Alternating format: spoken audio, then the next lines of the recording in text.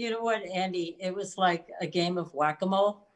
Every time I popped my head up, either Diane or Barbara would go Barbara. whack, and Yes. I go oh, and I'd go over here and I'd pop my head up and they'd go whack. Right.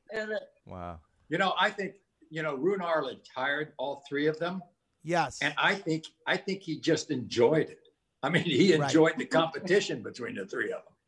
But that had to be really frustrating for you, Connie, because I'm sure you like Barbara and Diane, but here you were in a position where you're up against them, and that's, three queens, there's one throne, right? Right. You know what? Where are you going, Maury? I'm letting the dog out. Okay. Oh, I love it. So,